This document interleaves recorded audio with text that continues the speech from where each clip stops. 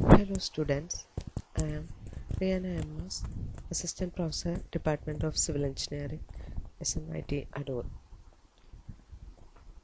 The purpose of putting this video in this channel is to facilitate your home studies during this particular situation.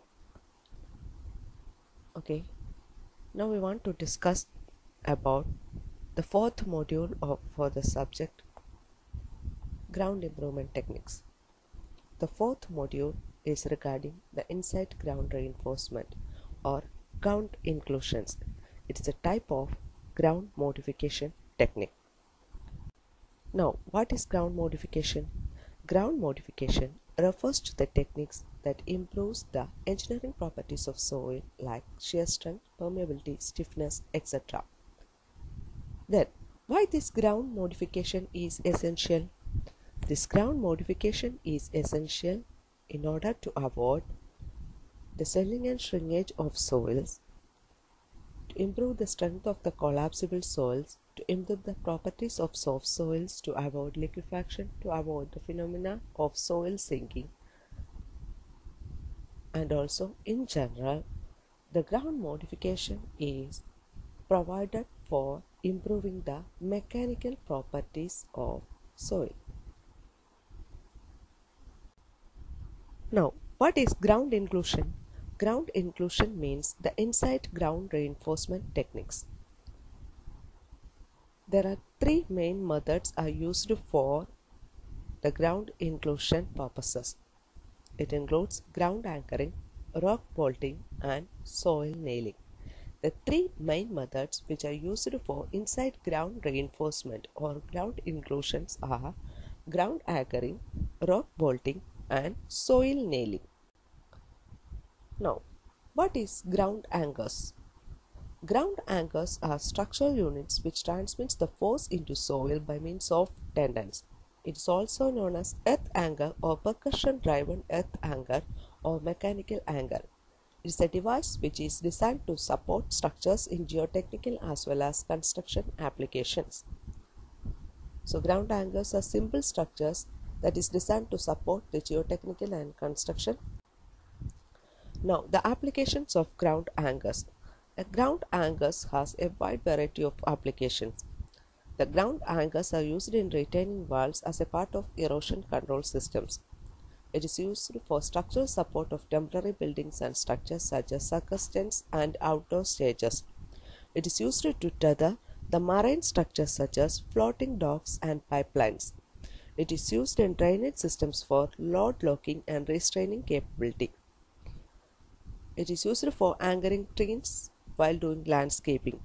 It is used in spotting activities such as slacklining or upsealing. Now, rock anchors.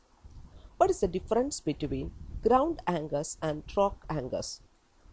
Actually, ground anchors are earth anchors which is provided in soil itself, and rock anchors is the anchoring technique provided for rocks. A rock anchor is a high-strung steel tendon which is placed along with a stressing anchorage on one end, whereas a means for transferring force to ground and rock on the other end. In case of rock anchoring, first of all, a hole is drilled on the rock with a proper length and diameter, and after which the rock anchor tendon is inserted into this particular hole and fixed to the rock. The main purpose of the rock anchoring is to stabilize the foundation of the construction and avoid its movement. So, rock anchors are high-strung steel tendons which are inserted into rocks for stabilizing the foundation construction and to avoid the movement of foundation. Types of rock anchors. Rock anchors are of two types. They are first one pre-stressed rock anchors and second one passive rock anchors. So, the rock anchors can be classified into two types such as pre-stressed rock anchors and passive rock anchors. Pre-stressed rock anchors are the rock anchors which are fixed by means of pre-stress. Now, the materials required for rock anchoring. The following are the materials which are required for rock anchoring. First one, bearing plate. Then rock anchors as according to our choice, drills and drilling bits, a suitable grouting material, restraining balls, tendons, anchor heads and balls. So, the materials which is required for rock anchoring include a bearing plate, rock anchors according to our choice, drill and drilling bits, a suitable grouting material, restraining balls, tendons, anchor heads and balls. Now, the procedure or steps for rock anchoring. Here I am explaining the step-by-step procedure for rock anchoring. In case of rock anchoring, the first step is to drill a hole in the particular rock. The hole is having enough diameter and length. The second step is to inject a grout into this hole. And the third step is to insert the threaded sheathed rock anchors to these holes. And after that, a bearing plate is installed into this hole and tense the anchor. So, the procedure for rock anchoring are: first of all, drill a hole with suitable diameter and length. After that, a suitable injection grout is provided through this hole and insert the threaded sheathed rock anchors into the hole, and after that, install the bearing plate and tense the anchor. This is the picture showing ground anchoring. The first picture shows the rock anchoring and the second picture shows the earth anchoring. Now, the second method of ground inclusion, that is rock bolts. A rock bolt is a long anchor bolt for stabilizing rock excavations which may be used in tunnels or rock cuts. It is able to transfer load from an unstable exterior to the confined interior of the rock mass. The rock bolts were first used in mining in about 1890s. It intends to mobilize the inherent strength of a jointed and fragmented rock by active or passive confinement. That is, rock bolts are long anchor bolts which are provided for stabilizing the rock excavations either by active or passive confinement. These are the pictures showing rock bolt. The second picture is the inside surface of a tunnel which is rock bolted. Now, the principles of rock mass modification by bolting.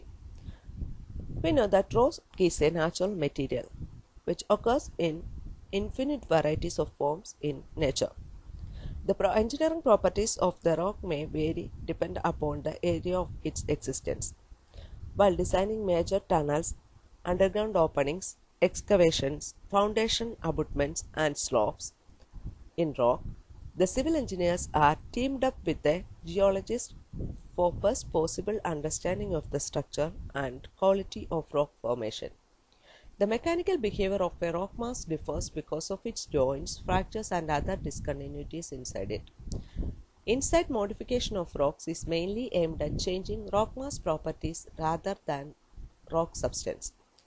Rock bolting is involved in tunneling and in the construction of large underground openings. Functions of rock bolts. Rock bolts possesses two basic functions. The first one is to pin or nail well-defined blocks or slabs of rocks to a more stable formation. The second one is to form a new structural entity cut off jointed rocks by applying compressive stresses. Types of rock bolts. There are two types of rock bolts. The first one is slot and wedge anchor. It performs well in hard rock as compared to that in unreliable pure quality rocks. And the second one is grounded bolts, which are preferred for permanent reinforcement because they provide a better bond between the bolts. Rock bolt action around an excavation. Rock bolts create compressive stresses perpendicular to the free surface of excavation. This creates a zone of strengthened rock which may resemble a structural element such as an arch or a beam which stands up without additional steel or timber support. Rock bolts must be applied as soon as possible after excavation. The rock must be restrained promptly because any loosening of the rock art more weight onto the support system. Now, we have to explain about the third method of ground inclusion, that is soil nailing. What is soil nailing? Soil nailing is a technique used to reinforce and strengthen the ground adjacent to an excavation by installing closely spaced steel bars called nails. It is an effective and economical method of constructing retaining walls for excavation supports, especially for bridge abutments for highways. The nails are subjected to tension, compression, shear and bending. So soil nailing is one of the most effective and economic technique which is used to reinforce and strengthen the ground adjacent to an excavation by providing closely spaced steel bars called nails. The types of soil nails.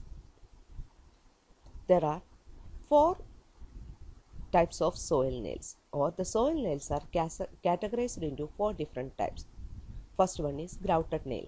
In case of grouted nail, as soon as after completing the excavation, the first holes are drilled in the walls or slopeways and then nails are placed in the pre-drilled holes. Finally, the drill hole is then filled with cement ground.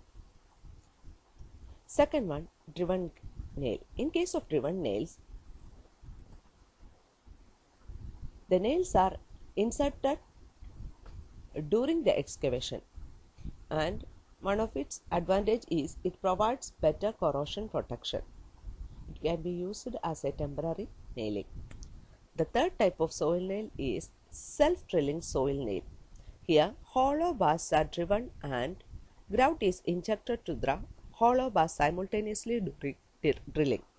This method is faster than that of the grouted nailing and it shows more corrosion protection than that of the driven nail. And the fourth type of soil nail is jet grouted soil nail. Jet grouting is used to erode the ground and for creating the hole to install the steel bars. The grout provides corrosion protection for the nail. Next is the application of soil nailings. Soil nailings has some applications such as it is used to stabilize the railroad and highway cut slopes. It is used to stabilize excavation retaining structures in urban areas. It is used to stabilize the construction and reflecting of bridge abutments. It is used for stabilizing steep cuts. Here we can see the soil nailed rock. In this picture there is a wall which is soil nailed. And the advantages of soil nailing is it is one of the most flexible and easily modified ground inclusion method. In this case, grouting only is required, so there is a saving for time and labor cost. And this method creates less noise and a small traffic obstruction only. It produces less impact on nearby properties and it is suitable for uphill widening. It can be used for strengthening of either natural slope or man-made slope. And disadvantages of soil nailings. Some of the disadvantages of the soil nails including there is a chance for larger lateral soil strain during removal of lateral support in case of soil nailing, and sometimes it may cause ground surface cracking during the removal of lateral surface. There is a tendency of high ground loss due to drilling technique and is less suitable for soils prone to creeping and for coarse-grained soils and soft clay soils which have short self-support time, and it is suitable for excavation above groundwater.